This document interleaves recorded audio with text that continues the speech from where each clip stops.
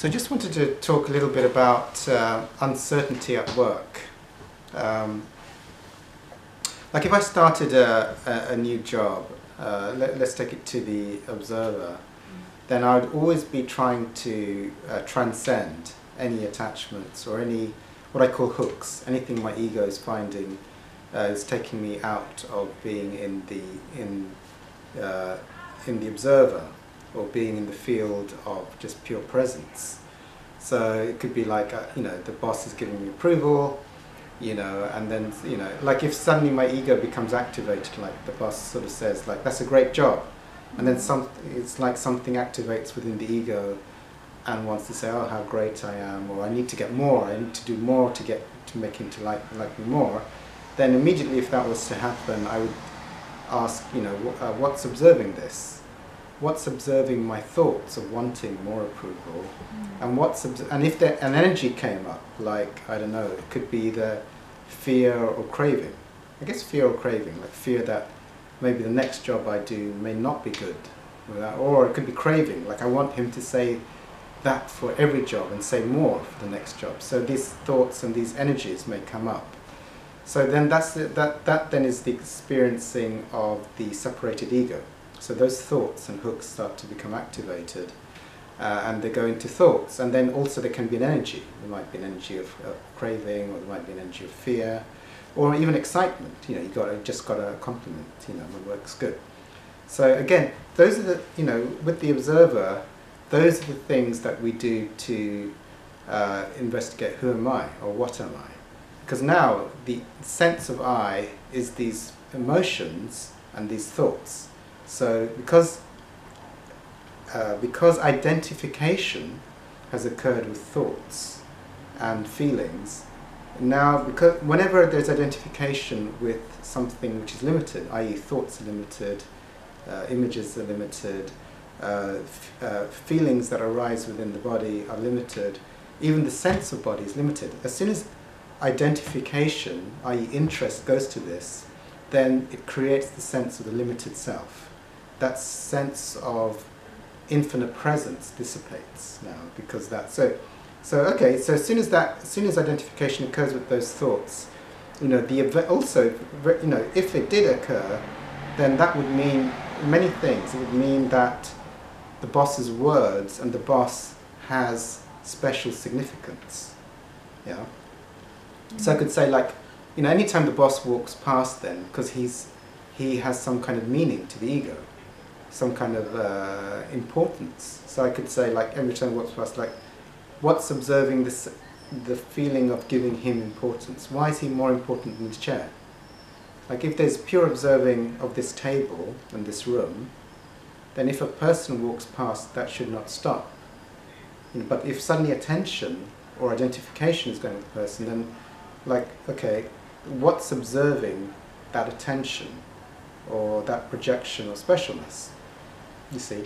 Also, if you're in the pure observer or the timeless presence, and suddenly seemingly event, because in truth no events occur. It's only, like, time can only exist if there's identification with time. Otherwise, it's timeless right now. A person walking past right now can only exist if there was attention or identification.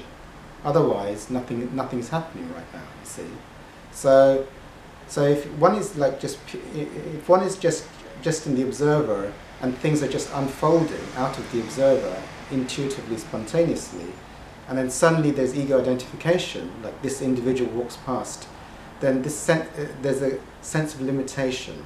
However that limitation experienced, one then uses that as an investigation for what is observing this sense of limitation. What's observing, for example, what's observing the interest in the manager? Or what's observing this feeling of excitement that's suddenly arisen? Again, if suddenly this, a compliment is given and excitement arises, and this is picked up as an event, or picked up as self, the ego self, limited self, then one can ask, well, what's observing that? And as soon as you cut the identification or the interest that's going to these, which are different types of form, images of form, languages form, thoughts are formed, then one detaches from that and one is again in the pure observing field. So you keep doing that. The other thing is, like in the pure observing field or in the timeless presence, everything is always complete. Like this moment is complete. So when there's pure completeness, there cannot be indecision. Indecision cannot exist unless there is some subtlety of holding on to something, you know, or there's some need to control the future, or some distrust of what will happen in the future, or some need for some analysis. No, and that's human, but then that's a great thing to do self-inquiry on. Like, why if I'm like having to decide between do I stay in this job or do I take another job, if that keeps going on constantly, then, you know, like, well, whatever it is, you can inquire on it. So if there's a sense of indecision right now, should I stay in this job or should I go into, like, what's observing the indecision? How do I experience indecision? Is it a feeling? Is it like a mental process? But what's observing that indecision? As if it was an object. So what's observing that? And the observer of how the indecision is experienced is the observer. Does the observer experience indecision? Now, if the observer has interest in the emotion or the thoughts, then that's what I call an interested observer. So it has some kind of relationship. It's not a pure observing field. So then there must be an observer of the interested observer. And usually if you do that, and you keep doing that with the indecision, then it should eventually, it'll be a great thing to do to just release it, you see. And then it's like, and then one can be just present, you see, or you can just be present. And you've just basically surrendered. You've surrendered that need to decide. So every moment is just complete now, you see.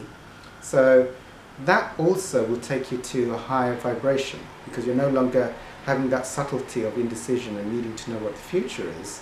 And that will then mean that things will unfold better.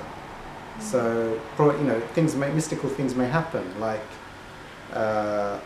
you know, it's suddenly revealed that the job is not right, or an offer comes, and or, you know, mystical things happen. Like I've had, when you clear something totally, then often I've had people suddenly, like, you know, I had, there was this person in a spiritual group I went to where I had conflict with this person. I had to do all the spiritual stuff, the Observer, the Course in Miracles, forgiveness, and then I felt the energy leave me. And I went to that spiritual group, and I wasn't talking to them, but the individual came up to me on the day that the vibration had gone. I'd cleared up that vibration of resentment. And the person came up to me and said, Sabbir, you taught me, and she just, you know, we hadn't really spoken one-to-one for very long. Sabbir, you taught me a great lesson, I'm leaving the country. So that's how, you know, that job will get automatically resolved. So in that way.